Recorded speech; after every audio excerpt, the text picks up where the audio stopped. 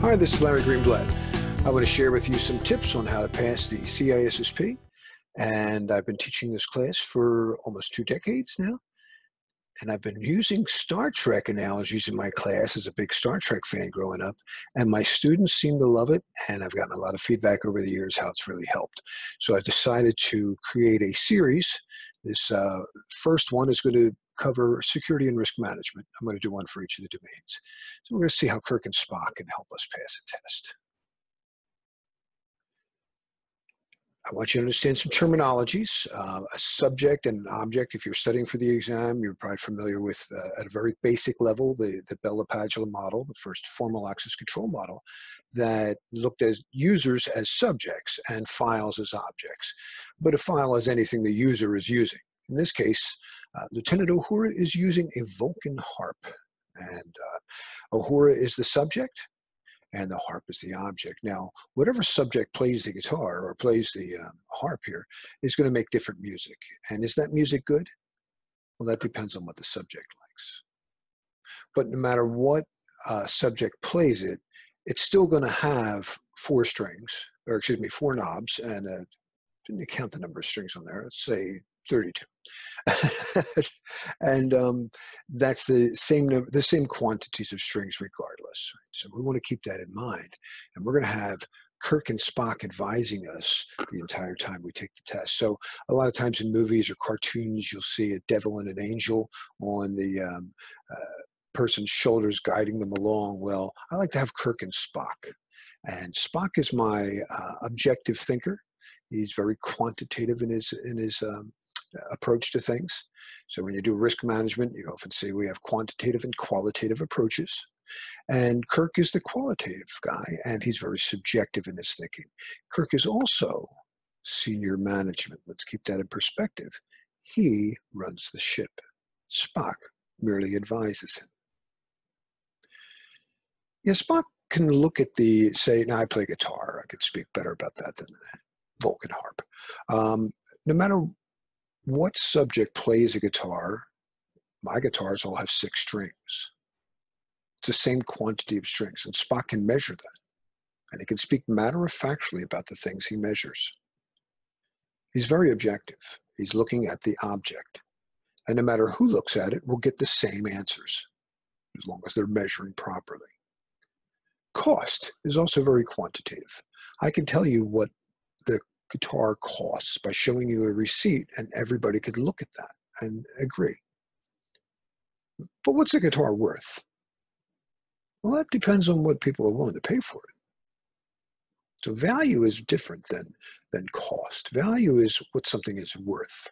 And that depends on the person playing the guitar or wanting the guitar.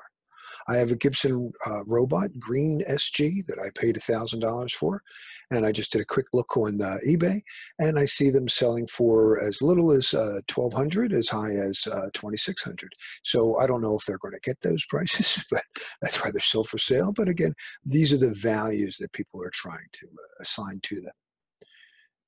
Yeah, Spock certifies. Spock is very certain. It's the root word for certify is to be certain. The root word for accredit, and my mother was like the father from my big fat Greek wedding. She taught me that if you give her any word, she can show you how it comes from the Greek, even though she was mostly Irish. But whatever the case is, I can't find the Greek origin of accredit, so I wish you were here with me to help me out. I can only find the Latin. And the root word is cred. And cred means to believe. That's a very good word to know for your CISSP exam in general. In identity management, I can claim to be Larry, but having a driver's license will help you believe it because it is a credential. Yeah, credentials give credits to claims. It's hard to prove things right in the real world, but it's very easy to prove things wrong. So often in my class, I'll throw a pen up in the air and I'll say, every time I throw this up in the air, I'm going to catch it. I can't prove that, right? That would take infinity. That's the same reason we've never really proven that a random number generator is random. It's not that there's no such thing as a random number generator. It's just that it would take infinity to prove it. The number pi, which, by the way, Stephen Hawkins just passed away the other day. I'm recording this right after that. And he died on Pi Day, which was also Einstein's birthday. That's just an aside there. But the number pi seems to be random as far as we can measure it, but we've never measured it out to infinity. And it would take that to actually say it's truly random, the sequence. So when I take my test, and I advise my students to let Spock take the questions first. You should always certify before you accredit. Right? So Spock looks at the answers and he tries to prove wrong answers. Sometimes he might be able to prove 3 of them wrong, and you only have 4 questions, 4 answers, and that's great. Sometimes he can't prove any of them. And it's all up to Kirk to just feel what answer is right. I try to rig these series. I'm going to try to do a series for each of the 8 domains. I'm going to do one for each. And where I'm going to have a question where there's 2 or so answers that I can prove wrong. But then it'll be up to Kirk to feel which answer is better. Something important to know for your test too, by the way, we deal with many standards in the information security world, especially on the internet, and they are developed by the ISO. The ISO, many people think is an acronym for International Standards Organization. It's not an acronym. It's a word. It comes from the Greek, and it means equal. And something that was very cool to me growing up watching Star Trek was that everybody was treated equally. It didn't matter if you were from another planet, you were from another country, even if you were Scottish, you were still treated equally. So, all right, so Spock and Kirk are sitting down at the test. Spock, the scope of ISO IEC 27002 includes which of the following? And Spock tries to quantify answers as wrong. So 27001 and 002 are very testable, by the way. 27001 is an information security management standard. It is there to allow companies to be certified under this standard through an independent auditing organization, and then use this to develop trust between organizations. 27002 is a guideline to help you implement this. A, standards for information security management systems? Negative, Captain. It is not a standard. 27002 is the guideline. Is it B? Mandatory requirements for audit objectives? Negative, Captain. That would be a standard. That again refers to 27001. All right, so he was certain about A and B, and they were wrong. Is it suggestions for the development of security standards?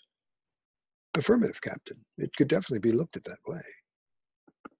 Is it D, guidance on control objectives? Affirmative, Captain. It can also be used in that manner. So now Spock is done, and it's up to Kirk to decide which answer is better, C or D. Well, the overall objective as captain of this ship, Spock, is for me to develop my security standards. Yes, I can see what that includes, guidance on the control objectives. I'm going with C. And that is the better answer. Right from the ISO page, 27002 is a common basis and a practical guideline for developing organizational security standards and effective security management practices, and to help build confidence in inter-organizational activities. I hope that helps. Again, I plan to do 7 more, 1 for each of the domain. And if you want to know more, I do teach this class live online. And I have recorded my 2018 version, and it's up for sale. If you want to know more about that, please contact us at sales@internetworkdefense.com. Thank you very much, and may you all live long and prosper.